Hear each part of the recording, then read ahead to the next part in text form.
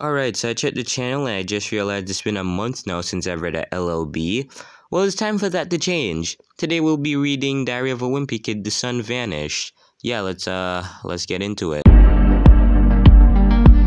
July. Tuesday. Okay, I'm scared. Okay, so something really weird is going on.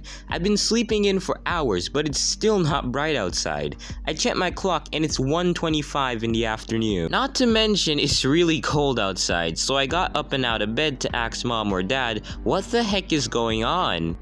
When I got downstairs, everyone was in the living room and staring at the television. Dad had his head down, Mom was holding Manny while crying, and Roderick just walked back into his room. I took a peek at the screen and I couldn't believe my eyes. There was chaos. The headline read, "The sun mysteriously vanished." I looked at Dad and asked him what we were gonna do, but he just stayed staring at the floor and not saying anything.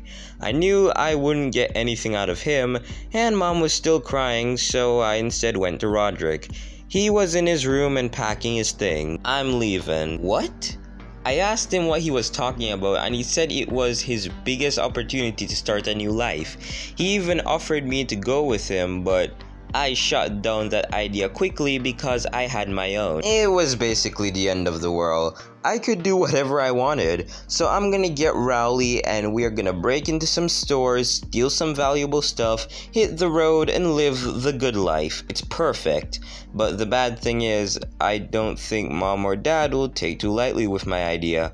So, after thinking about it, I'm just gonna sneak out. After packing some of my stuff, I called Rowley and asked him if he wanted to join me. We can do whatever we want. It really surprised me though, because he said yes.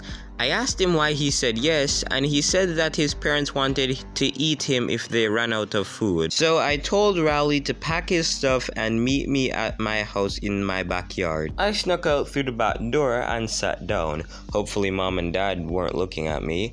While sitting there for about 10 minutes wondering where Rowley was, I heard screaming near the street. So I went around the side of the house and peeked around the corner to see what I was looking at, and I saw some bright thing in the sky chasing a person down the street. And when the light shines on him, let's just say it didn't look pretty. At least I know now that I need to stay clear from those things or I'm gonna have dire consequences. When I got back to my backyard, I found Rowley there with all his stuff. But that's not all I saw. I also saw Shirag, Fregley, and two other kids I didn't know the names of. I asked Rowley what the big idea was, and he said that we might need some help with our mission.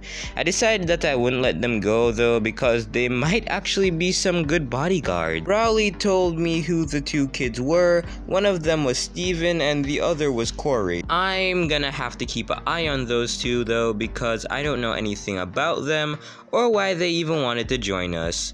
I couldn't interrogate them though, because I could hear my mom calling for me inside the house. So I just told them to follow me into the woods for now, because I remembered me and Rowley had our treehouse back there. This way, come on you slow bitches. After a while, I finally found the treehouse. It took me a while to find because 1, it was so dark, and 2, because me and Rowley haven't been there in a very long time. It was just how me and Rowley left it. It gave me a bunch of nostalgia.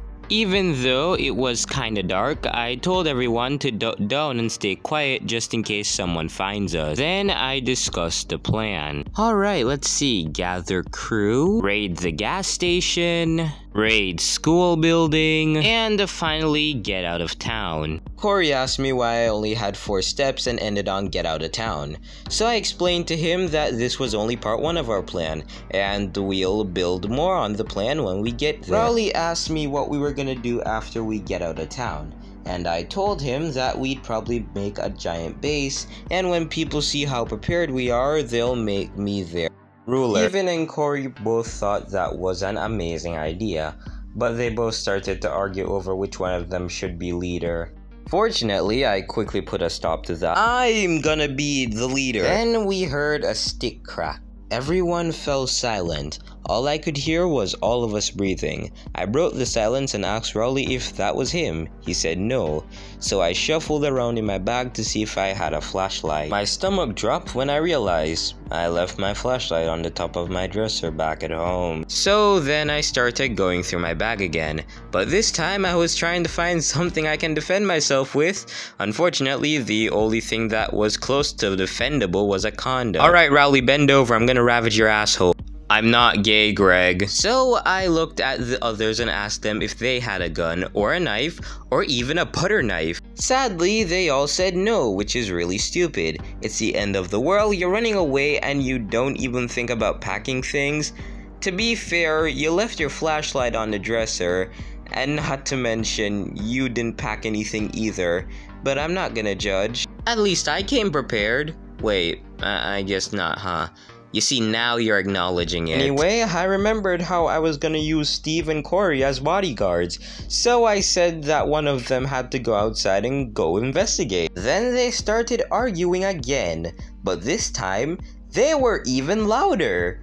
Then I started thinking that bringing them with me and Rowley was a bad idea. Right before I was gonna stop them again, the scariest thing happened. Ah, Greg, what do we do? Shut up, Rowley, I'm trying to think! I want to thank you guys for watching this video. I know it's been a while since I've put out the LLB, and that's because like I've been doing a lot of end of year exams and I probably won't be finished until like next week Tuesday. Fortunately it's the weekend, which means I can put out some videos. If you guys want to keep up to date with videos, current topics that I do, things like that, make sure you go follow me on Discord. Sorry, not follow me on Discord, but rather join my Discord, and make sure you follow me on Twitter. With all that being said, I will see you guys in the next video. Peace out.